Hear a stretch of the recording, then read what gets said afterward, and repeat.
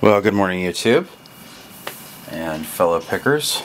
This is Alex again, and I have here the only thing that I actually asked Bosnian Bill for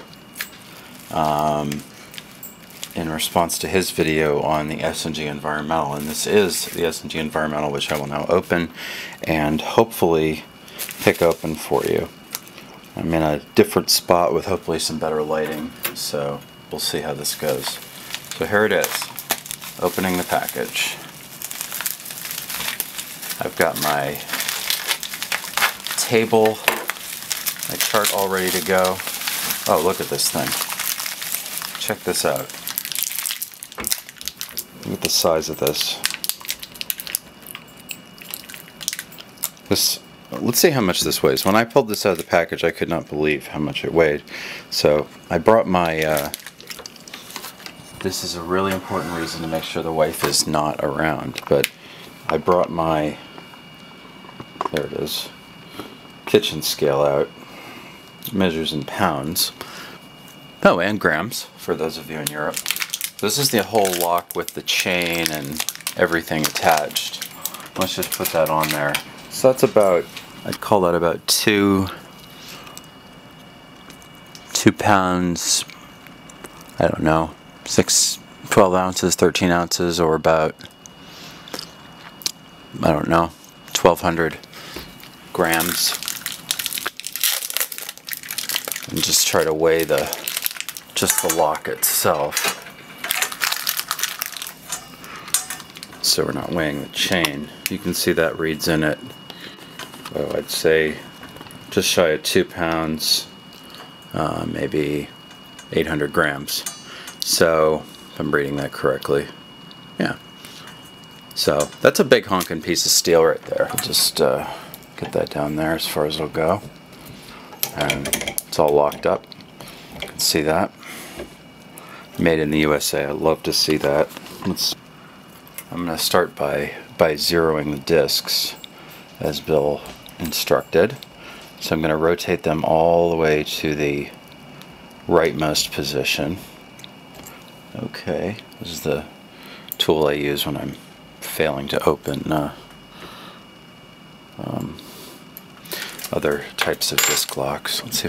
Now, what Bill said to do, especially for those of us that are dimensionally challenged, is to mark the 90-degree point, or that, I guess this is 0, and then this is 90, and this is going to be 45 right in there, approximately.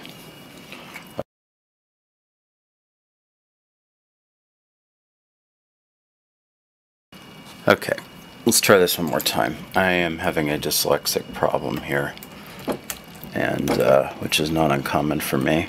I'll edit out the crap in the middle.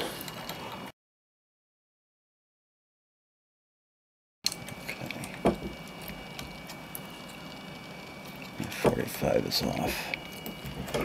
Alright, let's do take 3.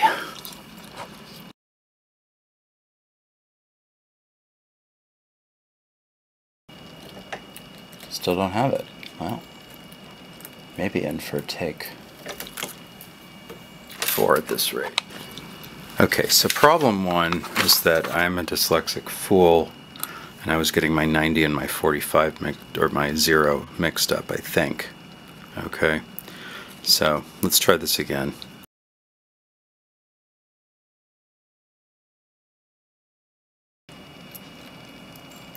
You know, I thought I'd have this in like one take, but so it goes. There's 2. At 0, I can see number 1. Or at first disc, I can see him. Okay, now all my discs are set in theory. And aren't moving.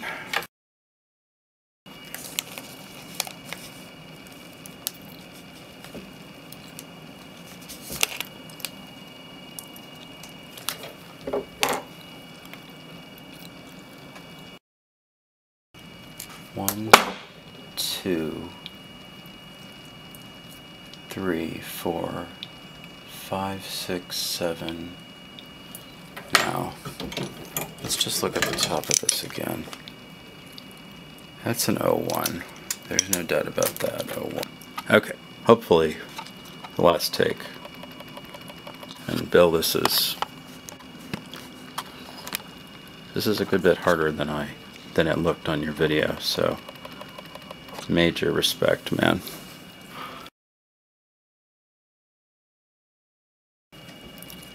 Bill, your tool is much better. It's a much better, even though you had to make it yourself. I think just from watching your video, I think that it did a better job than this Peterson, but I don't know, maybe I brought the wrong Peterson tool.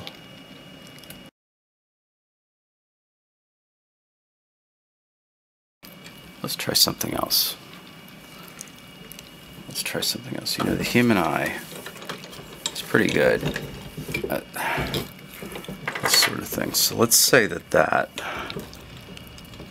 say that's about level.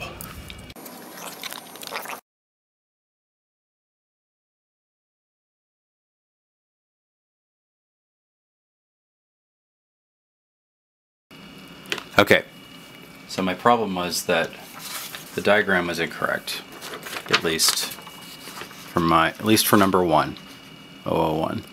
That is what I found worked. I transposed the 0 and the 90. So the code says for 101, 90, 0, 45.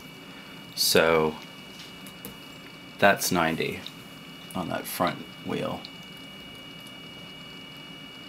And if I can catch it,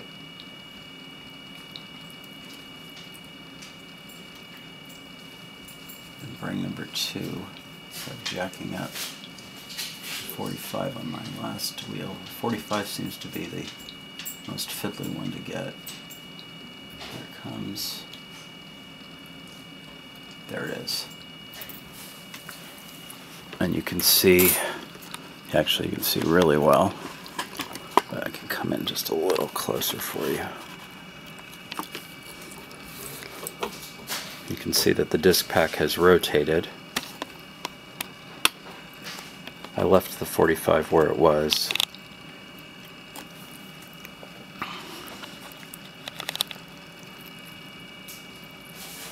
Just there. I don't know, you can't really see the back wheel, but now this behemoth is free. Zooming back out.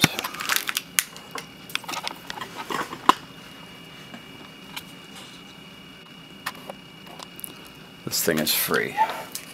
So you can see here, number 1.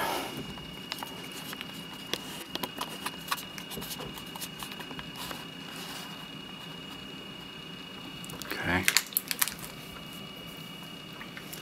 Number 1. A little bit of a raking light on it. Sargent and Greenleaf. You can see, very interestingly, I don't know if you can see it, but inside the drain hole, well, I guess where this thing attaches, oops, there we go, where this thing attaches, that appears to be hardened steel, and that's actually, looks like it's swaged in there pretty well. The cuts on this shackle, if I zoom back out so we can have a little more free play here. Zoom. There we go. The cuts on the shackle are almost halfway through, and the ball bearings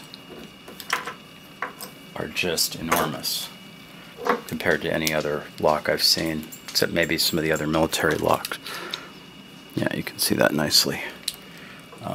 And it's actually really clean. I don't know if Bill cleaned it up or if it just came that way. I wish it were possible to take the cylinder apart, because I'd love to see what that looks like inside. But there's a little roll pin in there, but I don't know. If I can get that out non-destructively, I might consider it. But I don't know. That seems dangerous. What I ended up using was this piece of wire that fell on the floor, this little thing, which I had made for manipulating lever locks, padlocks, and so forth, and it seemed to give me the best control coming in here, and had less of a chance of moving more than one disc at a time. So I'm going to see if I can index on 3. The third wheel in there, third disc.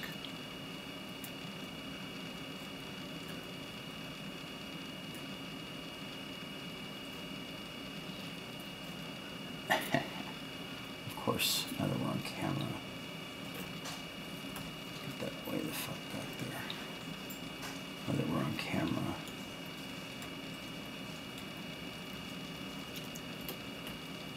having no joy. Okay, here he comes. Now, the 45 is, that's about it. Right there. You can't really gauge off of this because it slips a little bit, so even though the handle and the tip are square or parallel roughly, you can't really gauge off of that. So now my code, the next disc is 0. You'd think after doing this like 12 times I'd have it memorized, but like I said, I'm a little dyslexic. And by a little dyslexic I mean very dyslexic. So there goes disc 2. And I can sort of peek in there and see that disc 1 is still in place.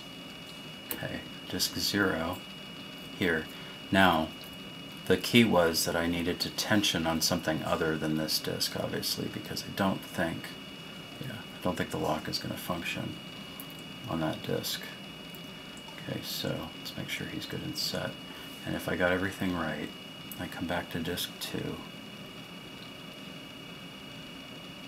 Oh, and it's really close, but I either didn't grab it right or I jacked something up, or no. So I think number 3 maybe wants to come down a little bit. That 45 is for me at least, the killer.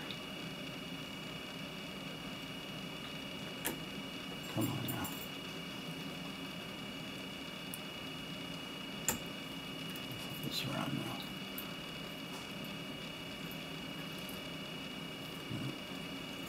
That 45 is just a little bitch. Yeah, definitely overset.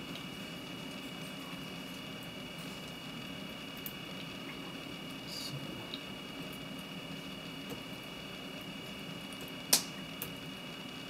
Better. There it goes. And open. Okay, so my conclusions are as follows. The video cut out there for me. I was saying if you can get your hands on one of these things, I would recommend it. Super fun pick, awesome lock. Very different than any other disc detainer you're going to see out there in terms of picking it. Just what you have to do to get in there, and the complete lack of any feedback if you're trying to pick it without Bill's codes. So anyhow, I really wanted to thank Bill, Bosnian Bill, for the lock, for being so generous, and of course the other goodies that he sent. And for his just awesome contribution to the online community. And I've got a couple more videos to come, so stay tuned. This is Alex, and as always, have fun and keep it legal. Thanks.